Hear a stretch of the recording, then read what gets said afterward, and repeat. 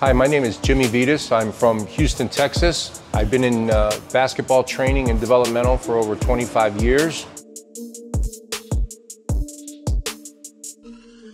In 1999, I took a job with the Houston Rockets for $5 an hour.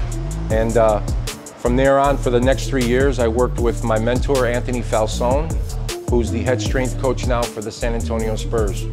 And for 3 years, I was there helping him out, learning, understanding what basketball was, and then went to the Cleveland Cavaliers after that.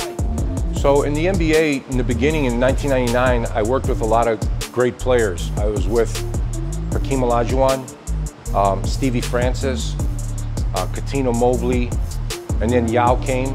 I worked with Yao Ming. And then after Yao, I was in China for so many years. I worked with Ji Wei, Guo Allen, Zhou Qi, Wang Jialin. You know, I had a lot of players that I worked with because I was with the national team. So I was happy to be there. Then went back to the Rockets and worked with James Harden and Trevor Ariza. You know, everybody with the Rockets that year when we were in the Western Conference Finals. Pretty much we trained everybody. So, quiet. My God. Quiet. My God. I want him to go up in weight every time. So start slow. 就慢慢先从比较轻的开始 And go up in weight. 基础重量。 Well, I do like the players. A lot of the players that I've noticed, we got some good talent. The last couple practices, everyone's playing really hard, which is great, you know, and I love it. So the energy's there. The coach as well, understands basketball and he communicates with me, so which is great.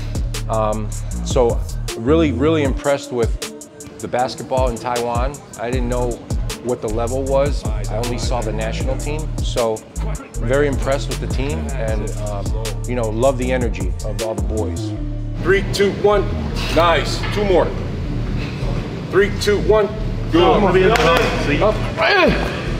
That's it. Well, the first thing I want to do for the team is build their confidence up, build their ability to want to work, you know? One of the things that I learned is you could have basketball talent, but there's something else that you need, and that's work ethic. And you got to learn how to put things together.